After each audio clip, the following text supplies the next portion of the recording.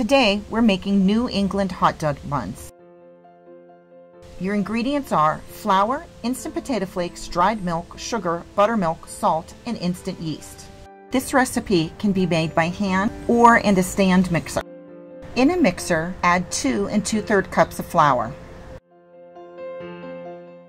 From there, you're going to add 1 teaspoon of salt,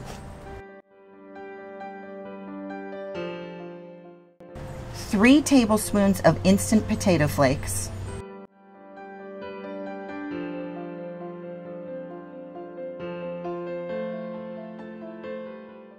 2 tablespoons plus 1 teaspoon of dried milk powder, 4 1/2 teaspoons of sugar, add 3 tablespoons of soft butter,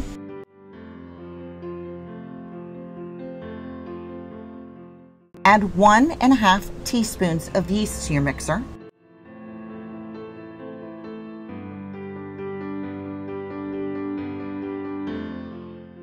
add 1 cup of room temperature buttermilk,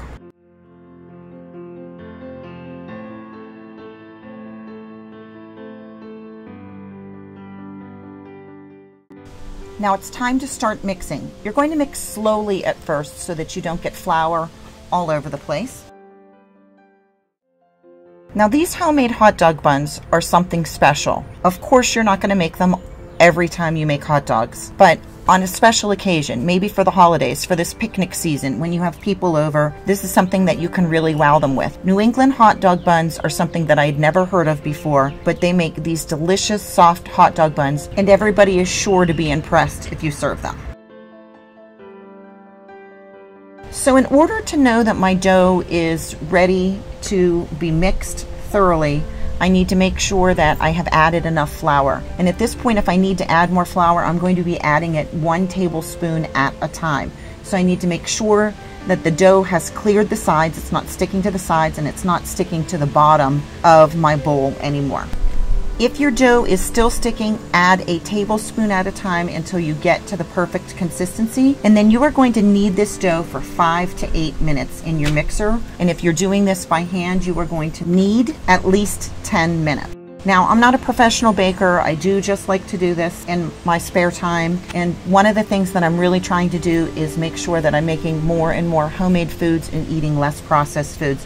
So this recipe gets me there. I did buy a pan to make these hot dogs a few years ago, and I made them a couple of times and they came out really dense, so I put the pan away and never went back to it. But I found the perfect recipe here. This can be made in any pan. You don't have to have this special hot dog pan. It's just something that I bought a while ago, and so I decided to use it. But you can just lay the hot dog buns side by side in a 13 by 9 pan or an 11 by 7 pan. Just make sure that when you are rolling them out, you are getting them to the right length. This recipe makes 10 very soft, delicious hot dog buns. They can be used for other things other than hot dogs, but that's what I am using them for today. And here you can see I'm dividing my dough into 10 equal pieces.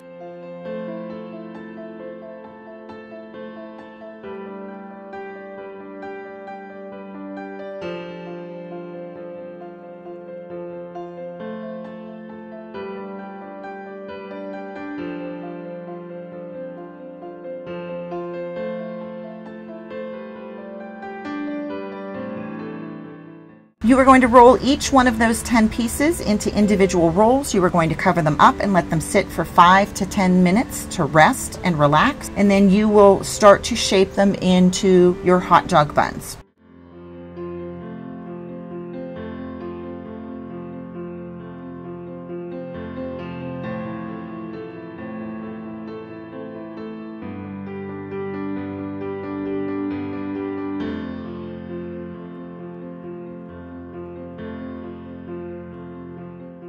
You might need to add a little bit of flour to this if they are a little too sticky, like I did here. And also, if they start to fight you and don't seem like they want to stretch out into the proper length, just put them down for a minute or two and come back to them and continue working with them at that point. Whenever gluten is fighting you, just give your bread dough a rest and come back to it and let it relax, and it will work out fine.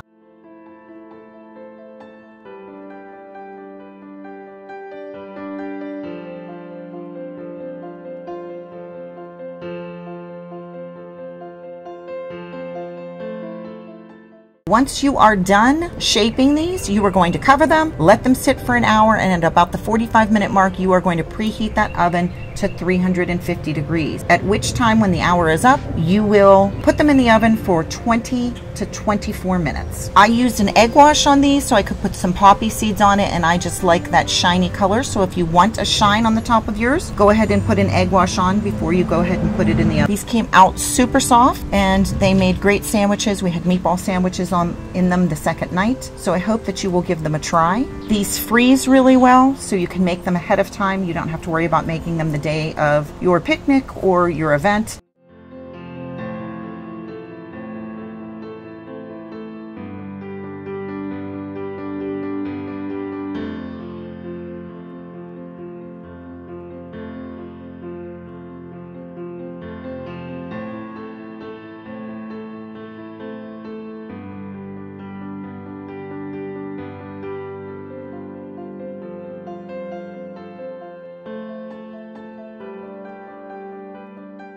Before you stick them in the freezer, go ahead and slice about 3/4 of the way through so that you can put your hot dogs in with ease.